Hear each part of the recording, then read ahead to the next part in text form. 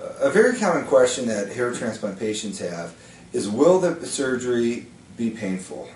It's a very simple outpatient procedure where we give you a very mild sedative prior to the procedure, something like a Valium or Xanax, just to help relax you. A good majority of the patients opt not to have that at all. And you'll feel a couple local anesthesia pinches, which are very mild, and then that's it. That's all you feel. You just sit back, you relax, and you watch a movie or you enjoy the great conversation with the staff. Next thing you know, you're done.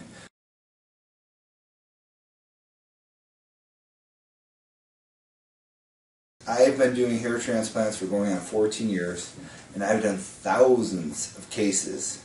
The majority of my patients don't even fill the pain prescription that I give them. I personally have had a hair transplant myself. My first procedure, I did not use any pain medication for myself.